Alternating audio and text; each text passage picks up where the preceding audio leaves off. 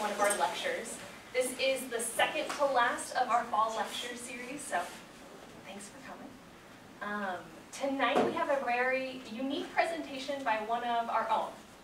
Tonight, Daly, our museum curator, is going to be sharing with you some of the research that he's been doing to the side of his everyday duties as well. David's been working here at the Longfellow House for over a decade. Is a huge asset and resource, especially for people like me who are starting off. I go to him with questions constantly. And besides an extensive knowledge of the stuff in the house, all the objects and the collections, he also knows the Longfellow family almost personally. And he's taken a particular interest in one of the sons of the poet. His name is Charlie. He traveled all over the world. If you were here about a year ago, David did another talk about Charlie's travels in India, hiking in the Himalayan mountains. He's worked to transcribe some of those journals. So the topic tonight stems from that interest. Tonight it is about the yacht Alice, which is a yacht that was owned by an uncle in the family.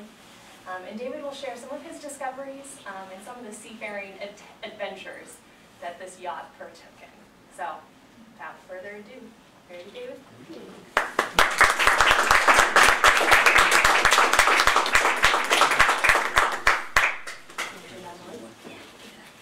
Thanks very much, Anna. Very nice. Welcome, everyone. Thanks for coming. This is a really nice crowd for a November evening. And I just want to preface this before I start by saying I am not a sailor myself. So if I stumble and call the stern the back of the boat, don't crucify me.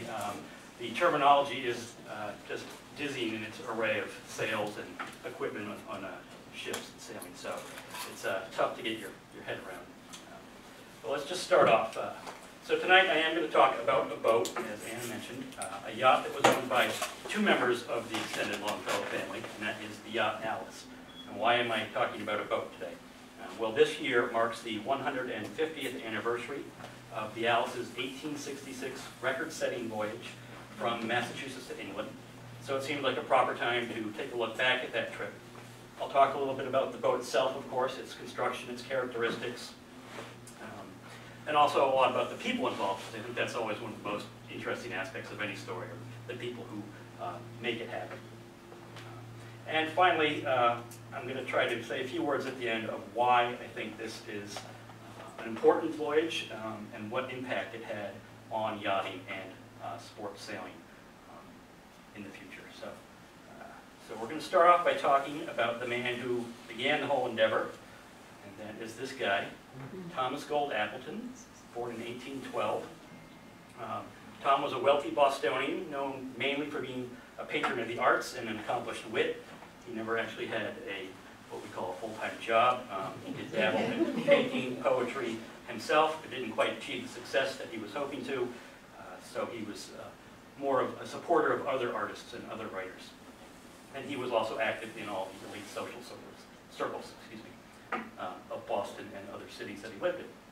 He also happened to be brother-in-law to Henry Wadsworth Longfellow, and Henry married Tom's sister Frances in 1843. And as a result, Tom had a very close relationship with the Longfellow family for his adult life. In 1865, I hear music.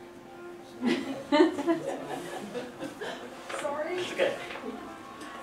So in 1865, Appleton decided that he wanted to build himself a new yacht. Sorry.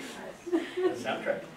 In his 1875 memoir, which was titled A Sheaf of Papers, he devoted an entire chapter to the yacht's construction and its subsequent voyage across the Atlantic.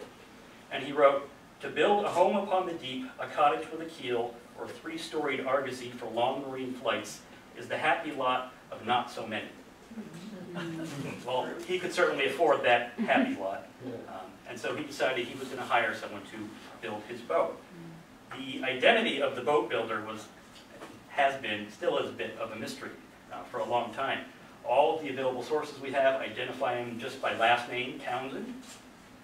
And for a long time, the most likely candidate seemed to be a James Townsend, who was a shipbuilder who had operations in both East Boston and Newburyport, Massachusetts during this period. But every statement from Appleton and the Longfellow family and other people involved with the Alice insisted the boat was built in Portsmouth, New Hampshire. And this James Townsend never had an operation in Portsmouth, New Hampshire. So after a lot of digging around, I actually found a 1970s newspaper article from Portsmouth Herald that names a John Townsend, and it says he's actually a carpenter, not a shipbuilder. And that would explain, in large part, I think, Appleton's quote in his memoir that he said he had selected a supposed marine, though rural genius to build the Alice. Apparently he wanted to encourage other towns instead of established shipbuilders.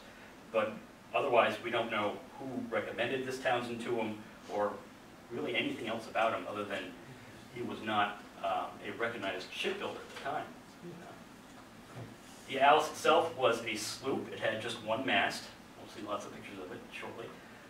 Its sails were arranged in what's called a fore and aft rigged configuration, meaning they go along the line of the keel as opposed to sails that are perpendicular to the keel, which are called square rigged. The yacht used two sails for the most part, a mainsail and a head sail, which was the one in front. And as initially built, it was 54 feet long. So we could go ahead to picture constructed.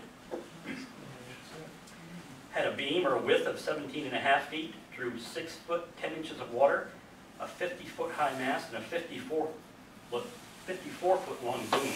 So its boom was as long as the boat itself. And it carried about 1,500 yards of sail. It possessed a number of unusual features for the time. At least one source noted that the boat's beam was proportionally more than the average yacht of the day. And you'll get a sense of that from a few other pictures. It looks like almost a tub.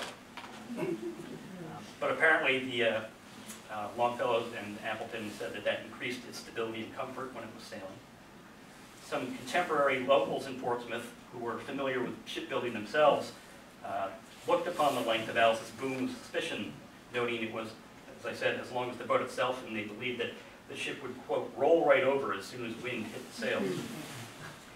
The lack of confidence in the design, fortunately, was not true, proved to be unfounded for Appleton and the crew that sailed it across the ocean.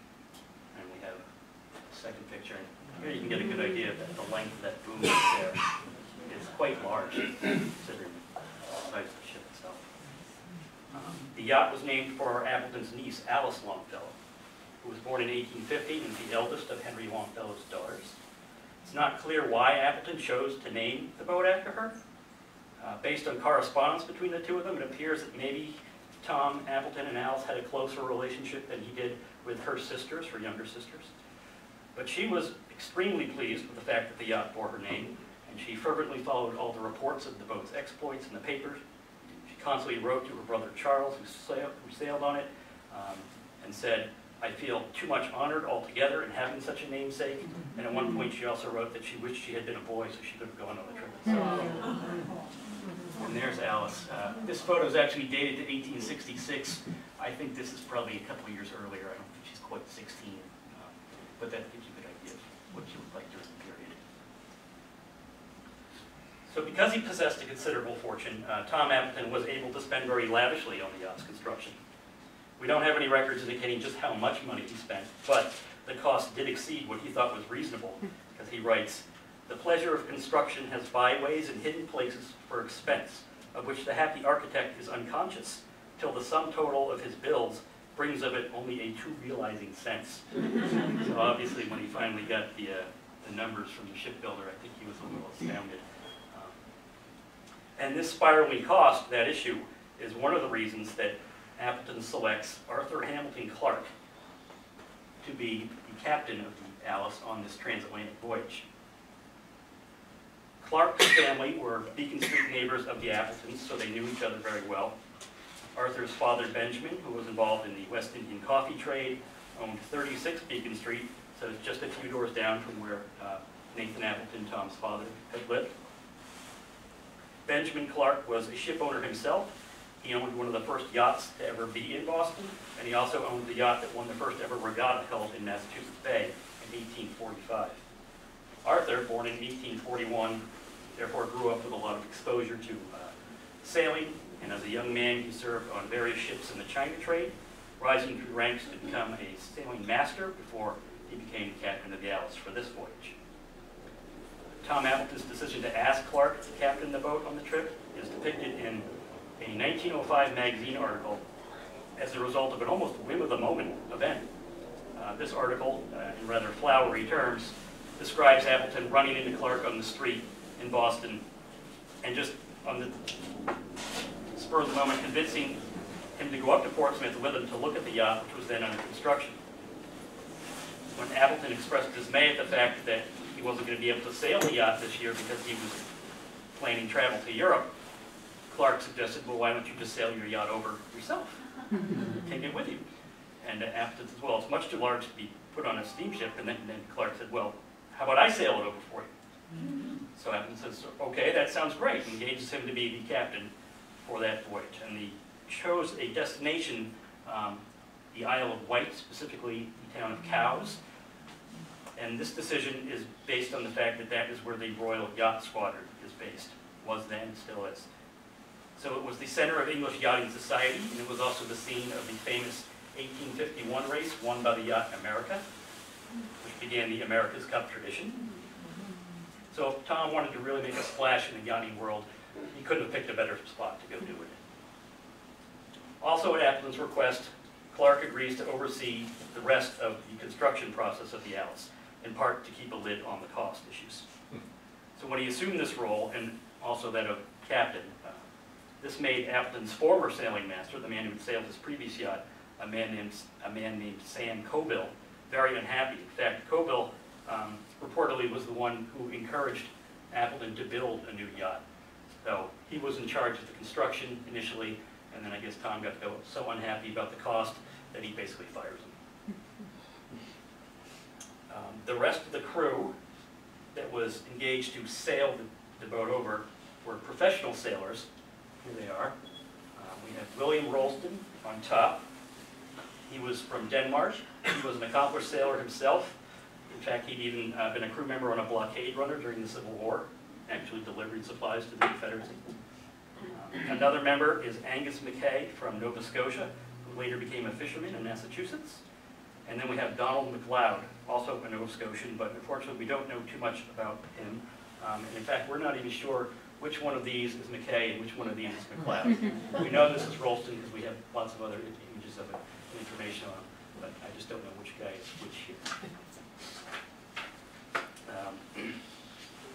So Rolston throughout the cruise is really referred to as being sort of the first mate. He's obviously senior to the other two seamen.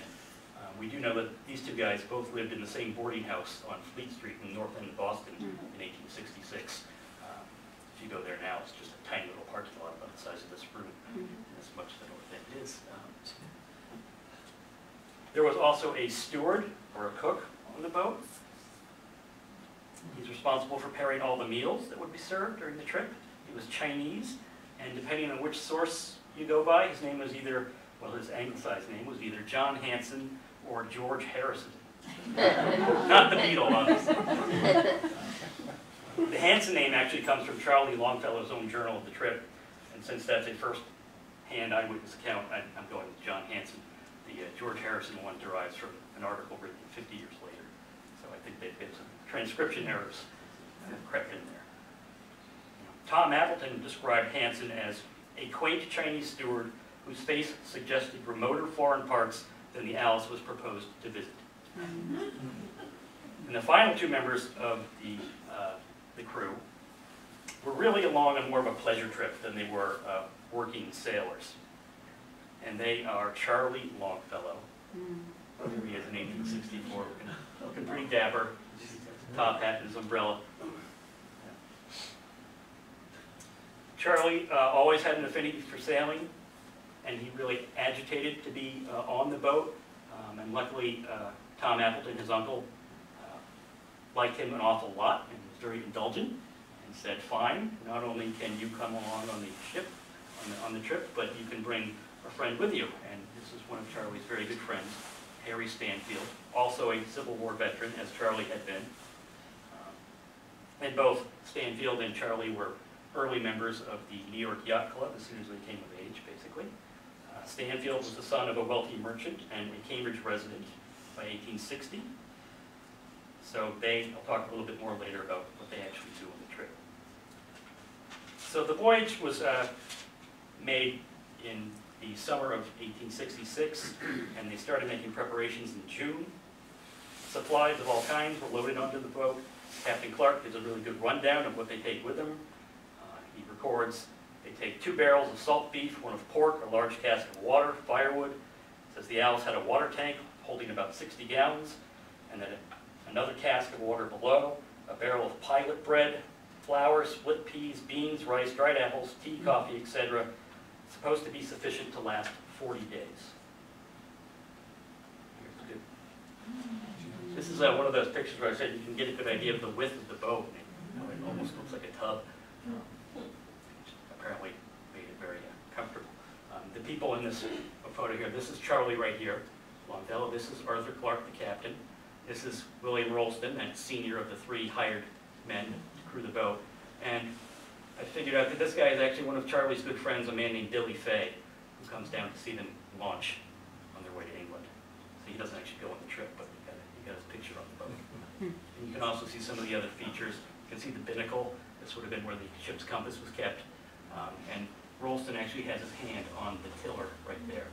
So the boat did not have a wheel, it had a tiller to steer it. Charlie Longfellow also recorded what the yacht was loaded with, writing, "The whole cabin is filled up level with the table, with barrels of beef, pork, bread, etc., and water. The bunks are full of provisions, canned meats, firewood. We have nothing that is fancy as curtains or the like to be seen." We do have a photograph of at least part of the interior, and here we, in fact, do see some curtains. This photo is actually taken in England after they've gotten there and presumably have consumed many of the supplies that Charlie says were piled up all to the level of the bunk. This is Charlie again right here. This is Arthur Clark checking out some charts, and this is Harry Stanfield reclining in his bunk right there.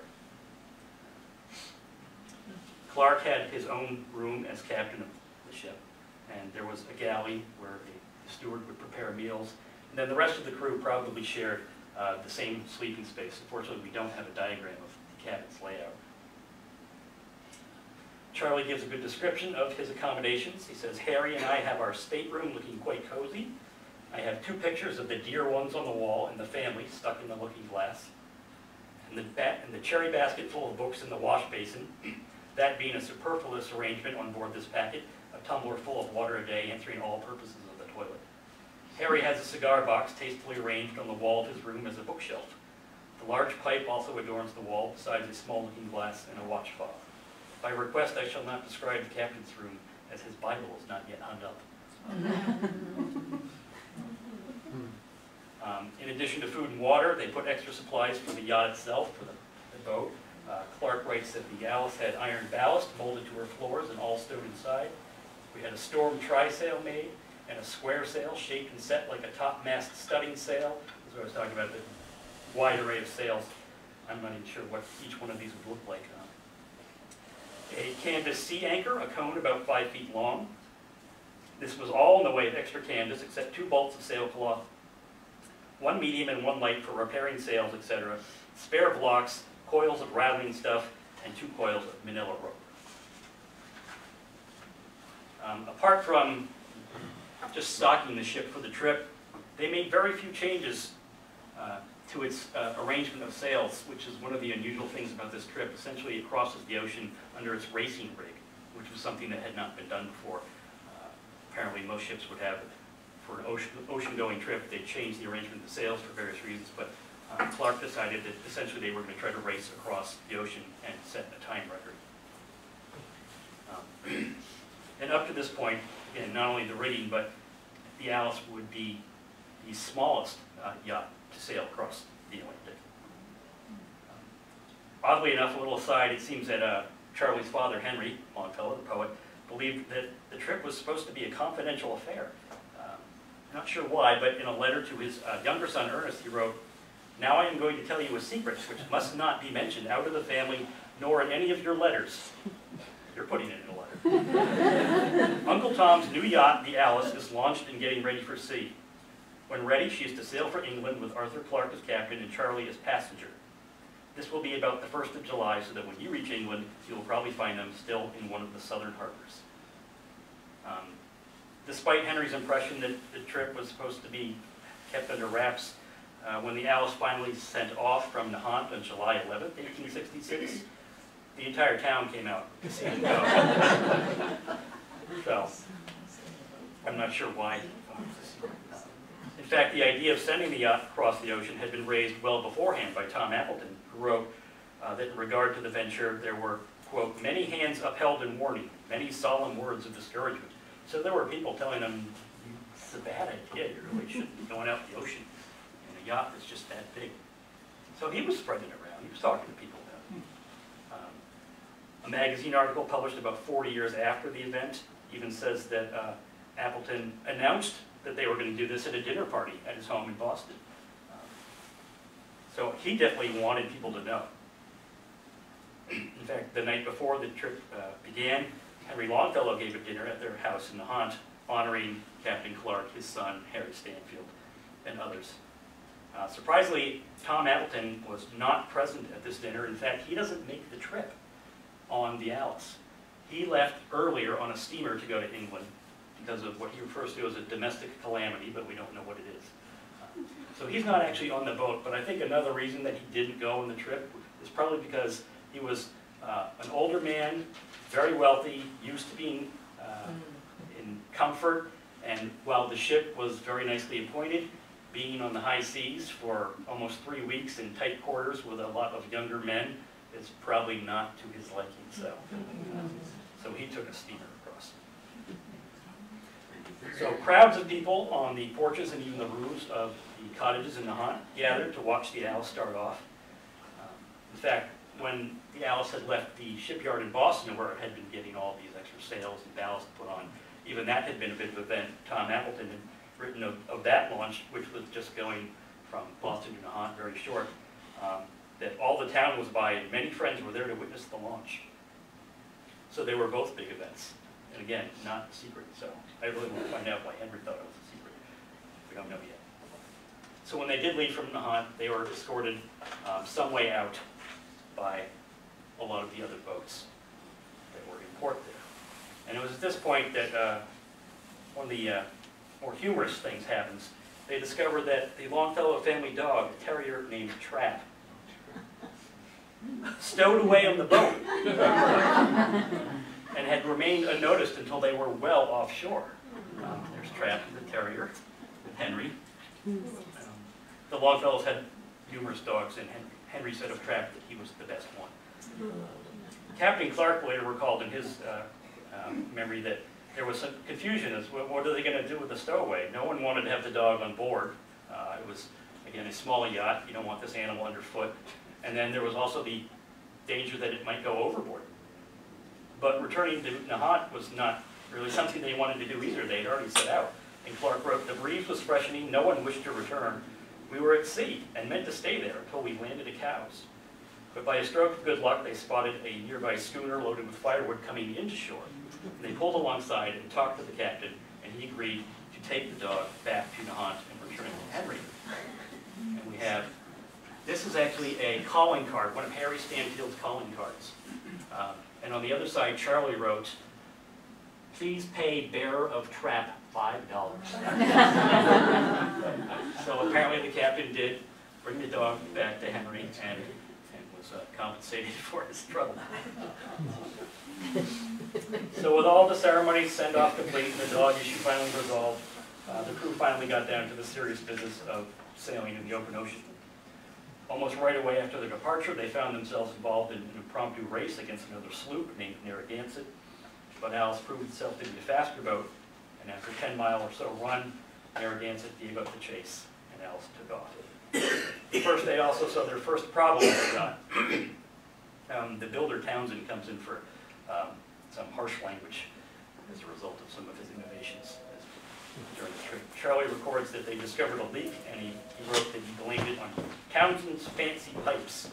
I don't know what the function of these pipes was, because he's not any clearer than that. But in any case, it was soon fixed.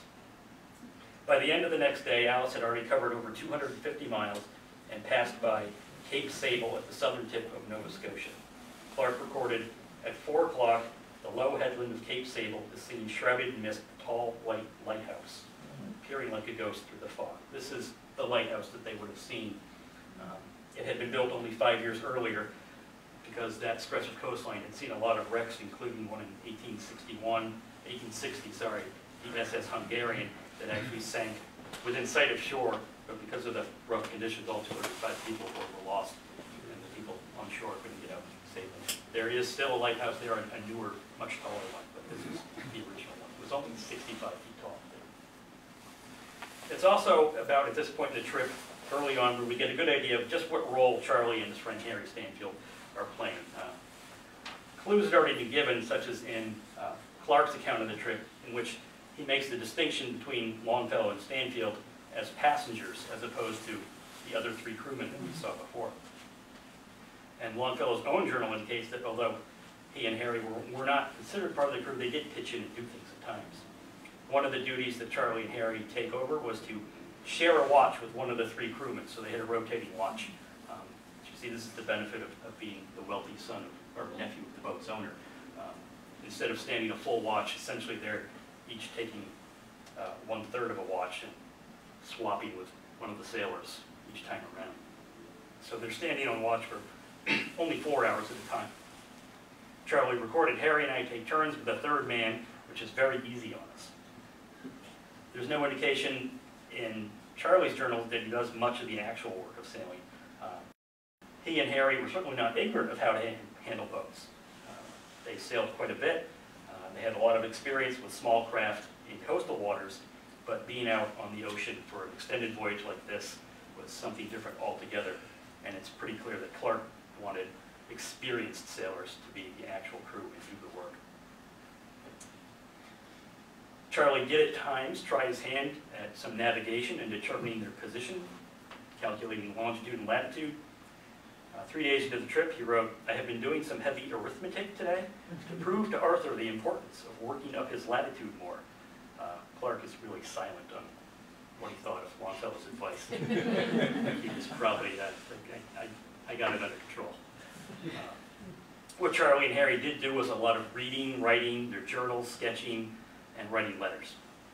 Another favorite activity was apparently making fun of the steward, especially by repeatedly insinuating that some of the food he served up was at least partly composed of the dog. For some reason they seemed to think this was really funny. No doubt they considered it good-natured ribbing, but there is a little hint of racism to it, which is not surprising considering the period and the relationship of Charlie and Harry being wealthy young men, wealthy white young men to a Chinese immigrant. Harry Stanfield even wrote that he had nicknamed the steward Chop Chop Piccolo, which is really offensive today, but they just thought it was fun. Despite the treatment, it's clear from all the accounts, though, that they thought very highly of him. Clark recalling that Hansen was a jewel in his department, and about halfway through the trip, Charlie writes of him, the precious steward produced a magnificent tapioca pudding today. He astonishes us every day or two by some new talent, and when we get him to the Isle of Wight, I expect the Queen will request him as a particular favor to get up a swell dinner for her and the Emperor of France. Luckily for them, the weather cooperated during the trip for the most part. In fact, they seem to be most unhappy on the 2 days of calm wind when they don't make much progress. But generally, the Alice sped right along, often covering over 200 miles in a day. As I said, most fortunate with the general lack of bad weather. Charlie did write, from my log, the home delegation may think we have had no bad weather, nor have we had anything really nasty, but there have been 4 or 5 days when no yacht in Massachusetts Bay would have ventured out. So they had some rough weather, but no big storms. And here we have a great photo. I like this because it's actually an action shot. You can see the foam there. This photo actually is not in our collection. Almost every other image I'm showing you is. This is from MIT's Hart Nautical Collection. I had a great visit over there.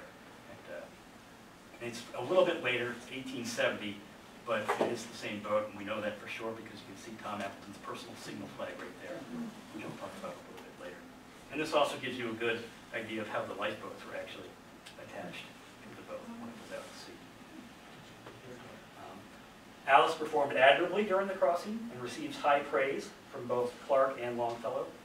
At one point, Clark wrote, I am more than pleased with the boat's performance, more in love with her than any inanimate thing on earth. So seriously in love with the boat. Charlie wrote, she is the most perfect boat to steer I ever saw, almost doing it herself, and so easy in a seaway, infinitely ahead of any vessel I ever was in before. They did have a few other small problems. One occurred on July 20th, so they're 9 days out. A halyard block, and for anybody who doesn't know, it's essentially like a pulley arrangement to help raise and lower sails.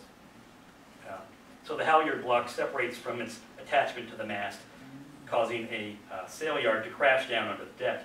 And while they quickly fixed the problem, in doing so they discovered that there was another iron band around the mast by which several other key pieces of tackle were attached, and it was in danger of falling apart entirely. The severity of the problem was indicated by Clark's passage when he wrote, "This is the sorrow's crown of sorrows, the very soul and body lashing of the whole fabric. The bursting of a 3/8 inch thick band of iron in the boat would be a wreck." Charlie's account gives a good idea of what Clark probably actually said when he discovered the potentially crippling flaw in the boat's construction. Charlie wrote, "Townsend, the builder, ought to have been here to hear the compliments bestowed on him by the captain for having put such a miserable thing into her." The builder comes in for another round of condemnation in Charlie's journal 6 days later, when Charlie records, "This morning carried away the gooseneck, but soon had the boom secured with a chain to the life rail. The gooseneck was the meanest piece of ironwork I ever saw, thanks to Mr. Townsend." The gooseneck is a big swivel that attaches the boom to the mast. So as you can imagine, it's a pretty important piece. We have another image. This is actually just a sketch of Gallus done by Ernest Longfellow, Charlie's younger brother. And again, you can see Tom Appleton's personal flag right there. And there's another banner that actually says Alice. One of the crew's favorite things to do during the journey was to see just how quickly they could catch, pass, and leave behind other ships that they encountered going in the same direction as they were. Speed was the all-important thing, and the more they felt that they had the opportunity to test what Alice could do and how she handled, the better they would be able to compete against the English yachts they expected to challenge when they got to the Isle of Wight. Alice did prove itself to be a very fast boat, overtaking almost every other ship they encountered, except for one, which was a large East India trader, which they apparently didn't really expect to be faster than. There's repeated mention made of the astonishment of other ship captains and passengers at the sight of the little Alice that far out to sea, especially bearing down on them, passing them. One account Charlie records says that they came up to and hailed a bark, that's another type of ship, standing in the same way that we were.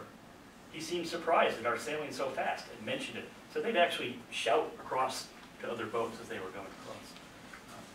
Clark recorded a similar reaction from the captain of another ship, writing that he expressed astonishment at our quick run. This is my favorite image of the boat we have in our collection.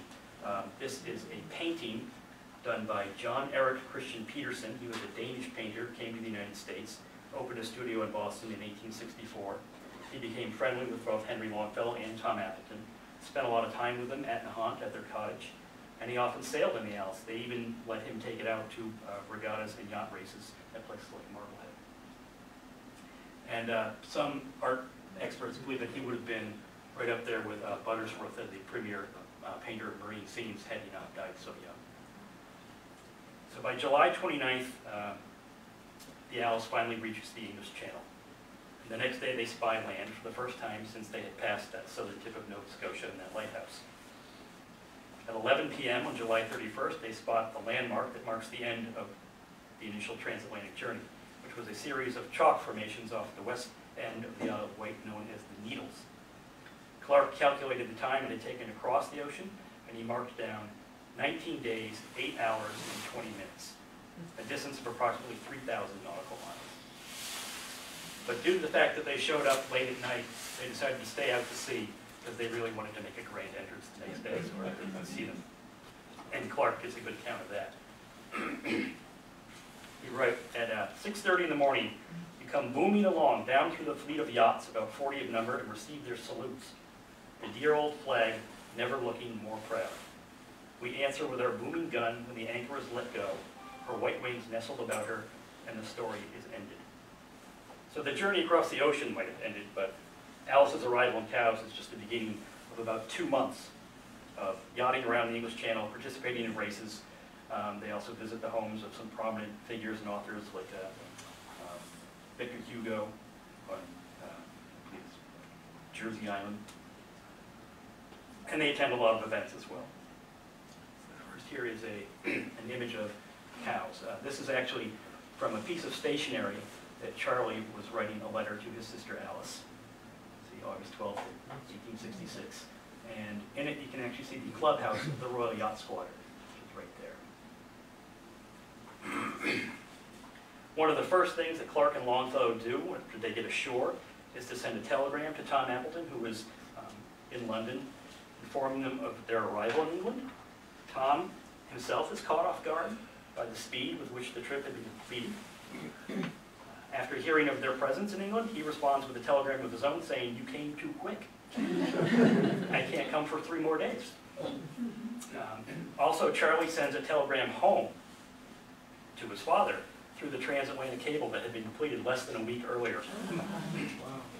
And he writes that he did it as a lark.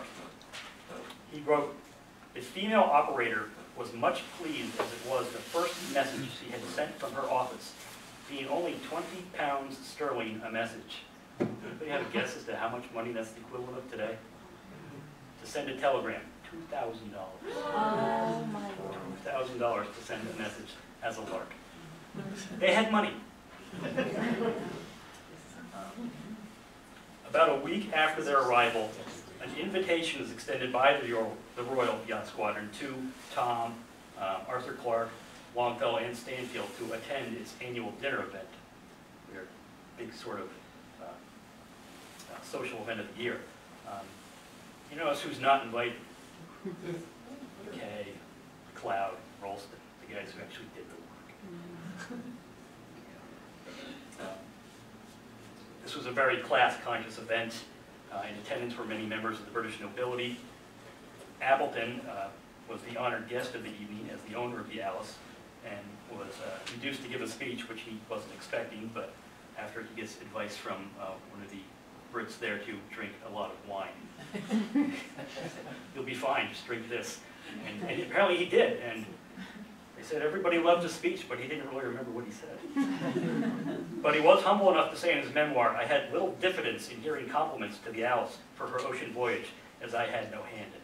So at least he's admitted.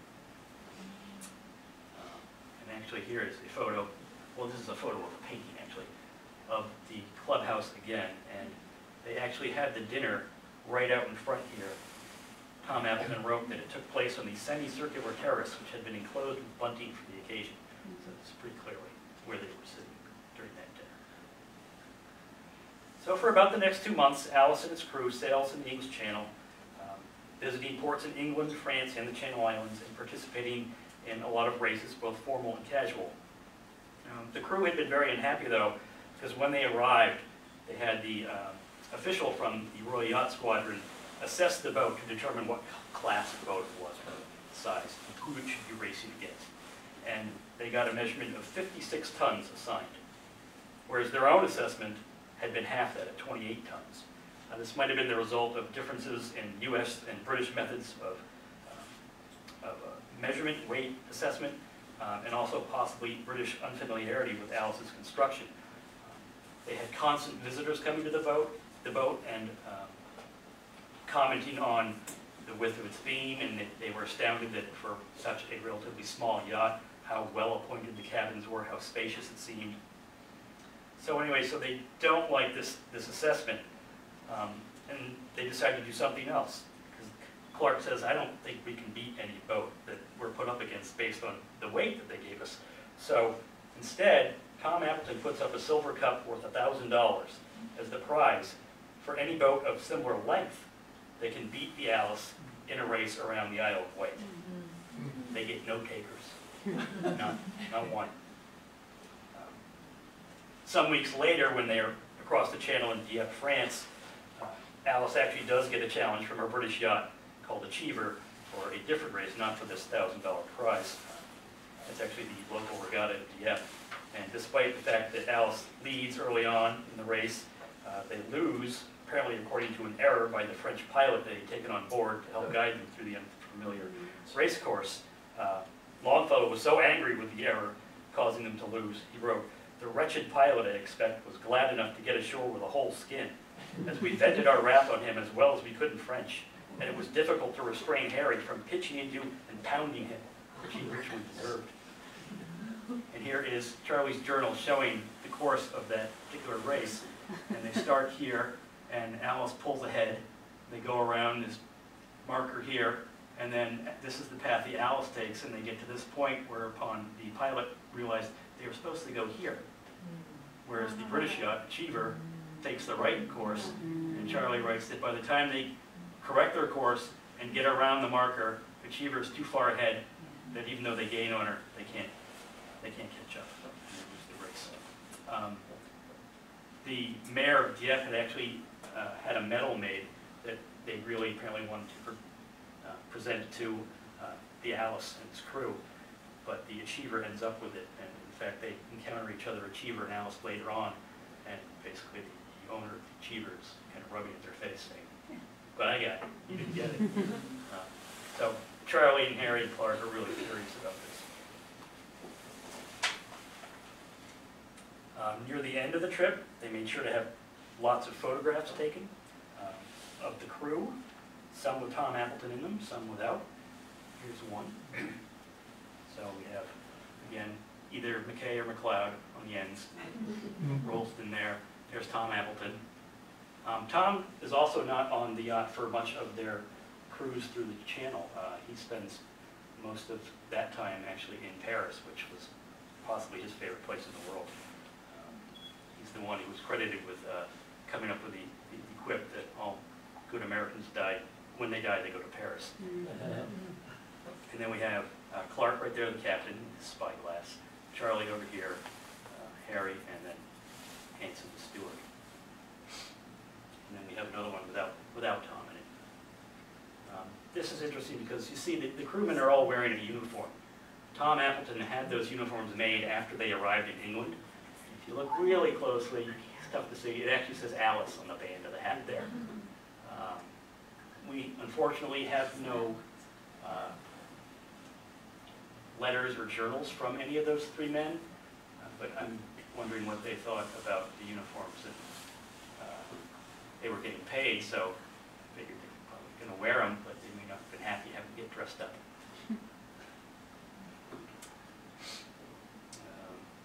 On October 3rd, Charlie records in his journal, great dismay at the news that Tom has decided not to allow Arthur Clark or Charlie to sail back home on the Alice. Tom, citing his constant state of worry during the crossing and even in the channel excursions, says that he had already promised Henry Longfellow that he wouldn't let Charlie sail back. And I think Tom knew what the reaction was going to be because he delivers this news by way of a letter when he is away. So he doesn't have to get in an argument with Clark and Longfellow. Charlie wrote that he and Clark, quote, felt pretty nasty, end quote, about the decision, and he also wrote, I don't think I ever felt so badly about a little thing in my life. But on a slightly lighter note, we have this in our collection. This is, I don't know what the original image is supposed to be depicting, but Charlie, this is his writing on the bottom. Obviously picked up this little carte de visite. It's pretty small, and wrote on it, Harry, so he's talking about his friend Harry, as he appeared on hearing the cruise was nearly over. Yeah. So they were all very sad to have it end. Tom Appleton determined that Alice would remain in England for the winter instead of being sailed back, which was probably a wise decision. See what time of year it is. You don't really want to be in the North Atlantic in a small yacht in hurricane season. So he had the ship hauled out at a shipyard called Ratsey's in Cowes, or nearby. This is a photo from Longfellow's album. It's a shipyard. It says Isle of Wight. We don't know if it's the actual one where the ship was taken out, but it gives you a good idea of what they would have done. There would have been a ramp, and then they pull the boat up out of the water and keep it out of there for the winter. One member of the crew, Rolston, was selected to stay in England with the boat to oversee its repair and outfitting, and then sail it back to Massachusetts the next spring. This seems to have worked out pretty well for Rolston because During that time, he meets and marries an English girl. The register office in Newport on the Isle of Wight records the marriage of a William Rolston to Jane Lovett in 1866. So that means within the space of 3 months, he met and married this woman like that. And we actually have a photo of he and his wife. Right? So here she is, Jane Lovett. This was taken in May 1867, just before he comes back. Apparently he takes her with him on the Alice to sail back. And then he just sort of disappears. I don't know what happened to him. But the trip back apparently took 34 days instead of 19. So wind conditions and other things just weren't, and they weren't trying to set a speed record on the way back either. So after the ship is pulled out and put in the shipyard, Arthur Clark and Tom Appleton returned to the U.S. by steamship. Charlie Longfellow and Harry Stanfield go to Paris, and then Longfellow meets another Appleton uncle, Nathan Jr., there, and eventually sets off on a trip to Russia with him. Crewman Angus McKay returns to the United States, settled in Provincetown, Cape Cod, where he died in 1922 after a long career as a fisherman and ship owner and a prominent member of the community. His house actually still exists. It was damaged by fire in the 80s, I think, but they rebuilt it on Commercial Street, the main drag in Provincetown. And I think it's now a t-shirt shop, but it's still there in some part. When they did rebuild it, they rebuilt it in the same style as it had been before it burned. Unfortunately, as I said before, we just don't know what happens to John Hanson, the steward, or the other crewman, Donald and Cloud. There are no records. They may have left, gone to another part of the country, who knows. So what impact did this voyage have? Well, a 1901 article in a magazine called The Rudder, a yachting magazine, stated that the trip contributed materially to stimulating the idea of the first yacht race across the Atlantic.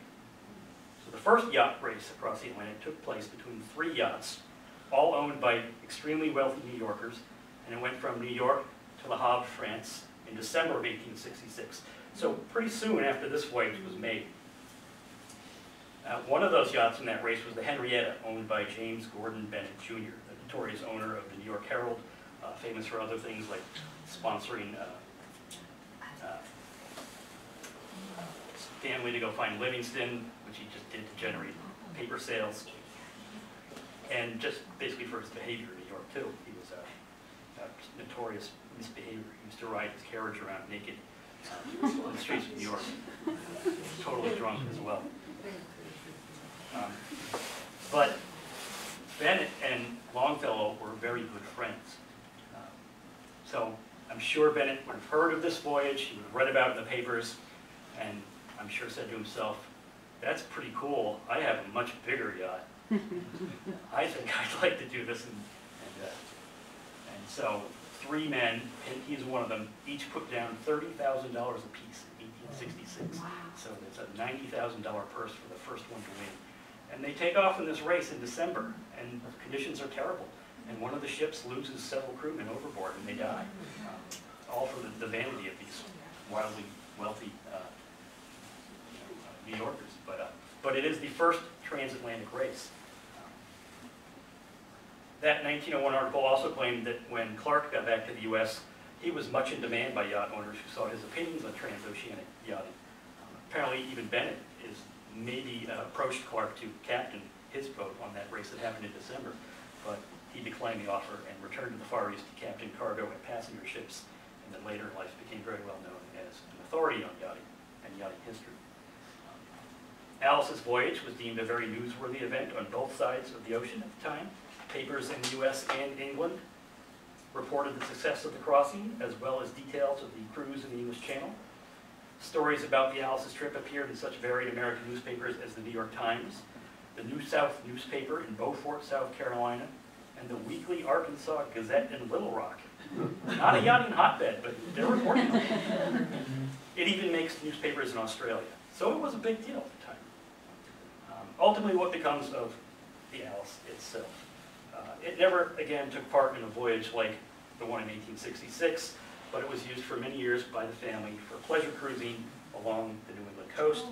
This is another painting of the Alice by Peterson, that same artist who did the bigger one. I like this one. You can't see it here, but if you had a magnifying glass, you can tell that some of the people on the back are actually women in dresses. So this is definitely a pleasure cruise going on here. And actually this painting, which is in our collection, had been misdated to a date that predated Alice's construction, so we didn't actually know it was Alice. So I took another look at it and then found Tom Appleton's flag again in a magnifying glass.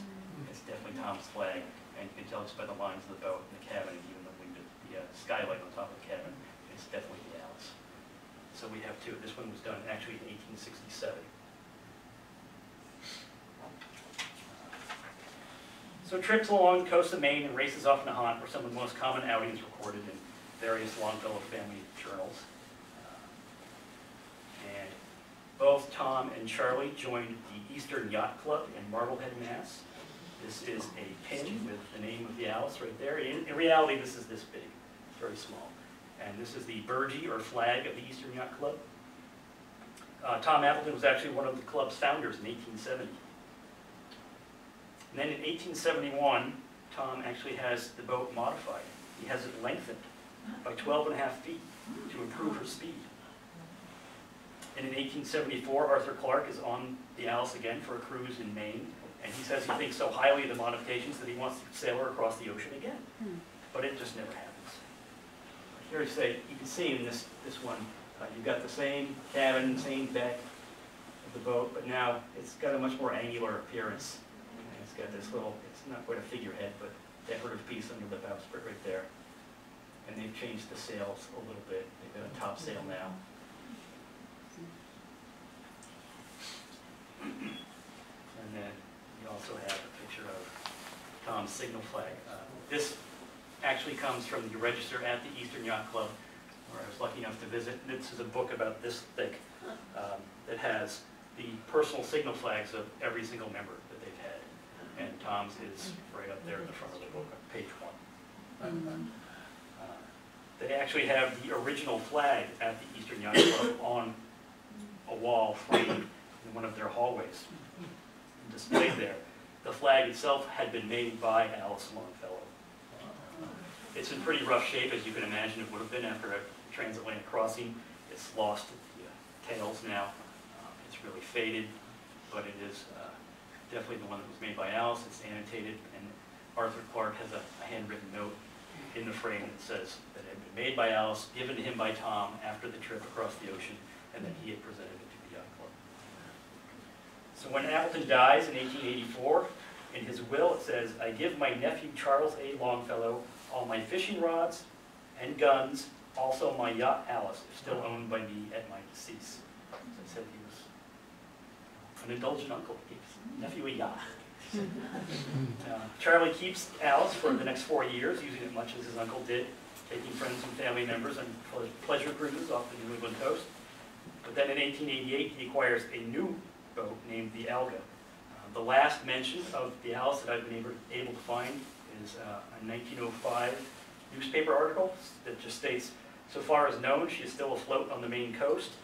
And there was another reference that seems to indicate she was now a working boat transporting lumber.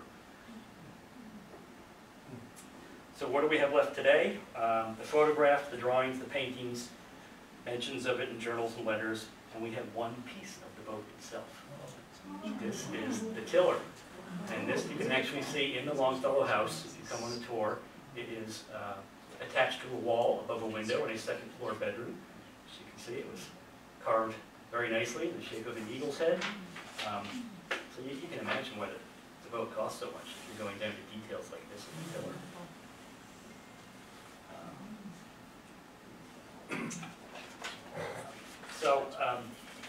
It was a small boat, but I think it had an outsized impact, obviously from the newspaper reports of the day, and it seems pretty clear there's a connection between the Alice's voyage and to have a transoceanic race. It had a really outsized impact on yachting and the history of yachting, and transoceanic racing is still very much a big thing, but I think this little Longfellow family boat had a big part in starting it all.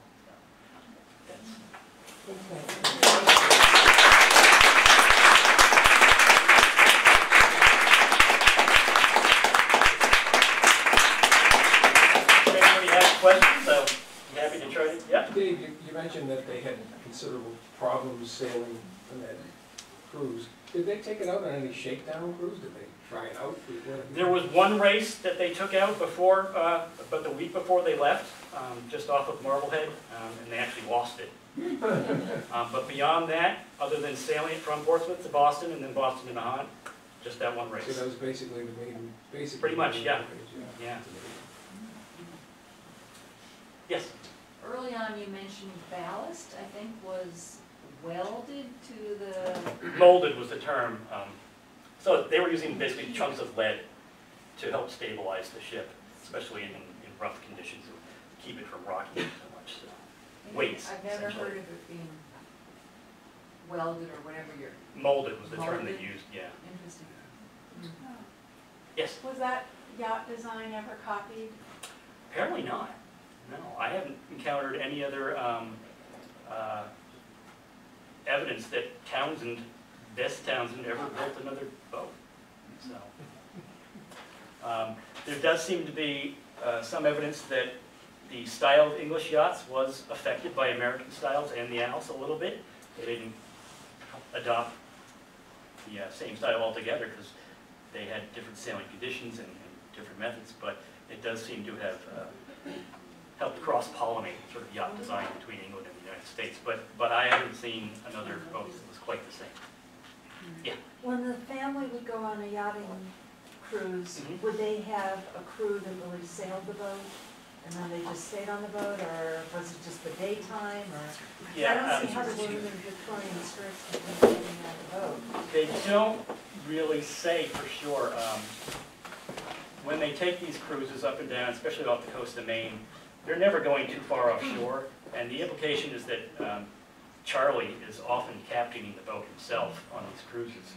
As I said, Tom had a man named Sam Coble that he essentially fired, sail the boat for him, so there may have been someone they employed to do that. I suspect there probably was at least one or two, but they never give any other information about who these people are. Yeah. Anytime in your readings you come across a problem where somebody said, my God, we've got a massive amount of sail on a very small boat. Did they reef it? Did they pull down the mainsail at any points and just sail They under do, the yeah, jib? when the wind kicks up at some points on the journey across the ocean, yeah, they do, and they had a smaller storm sail that they put up. And the storm sail took the place of the mainsail, or? Yes, yeah, they said it was a smaller triangular storm sail, Okay. yeah. Do you know that Alice actually got to be on the boat? She and did, sail? yes, she did. Good. Yeah, she took quite a few trips on it, actually. But when this cross-ocean one happened, you can tell from the letters, she's writing a lot of letters to Charlie and Tom. She's just following every single article that she can get her hands on about it. And like I already mentioned, the one where she says she wishes she were a boy. But she expresses that in many ways, that she just is so jealous of the fact that they got to sail across the ocean. She has to stay home. So. But she did get to go on quite a bit. Yeah. You mentioned firewood. Where did they have stove topside on an open deck or what? They don't say. Yeah. So They got the firewood for cooking, presumably, but they never mention where it is. Did you say the boat is around still somewhere? I doubt it very much. Yeah, I'm sure by now it would hull rotted out and been scrapped. Yeah.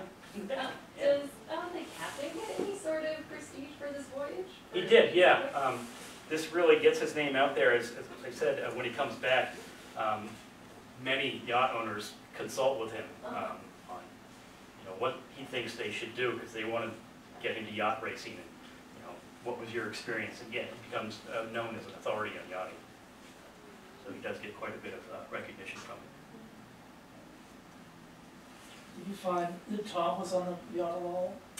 Not very much, no. He was on it, but it seems like most of the time he was giving it to Charlie or letting that artist Peterson take it out. Yeah. I don't think he spent nearly as much time to justify the expense. What about Waddy?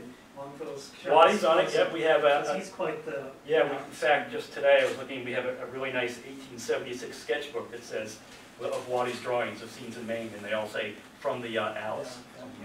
So there's even some nice pictures of portraits of people, and one of them is obviously Charlie, with a straw boat or hat on. Is there any record of their reaction when they discovered that the dog wasn't there? I mean, Henry, do we have any? From the other end of it? Yeah. No. Well, we do know that on at least one other occasion, Trap ran away, so they probably just thought he's in the backyard somewhere and somebody will bring him home. So no, we don't know the other side of the story. Yeah, I wish Henry had recorded in his journal when the guy showed up at his door with his dog. It was on the boat. John? Did the coverage, the news coverage, talk about the Longfellow or the Appleton connection, or was it all about Captain Clark? Yeah, Charlie is mentioned in almost every article, and Appleton. Yeah. In fact, maybe even more so than Arthur Clark, because everybody knew the name Longfellow. Yeah, even those articles in Australia and Arkansas. On board the boat was Charles Longfellow, son of the poet. Thanks so much for coming.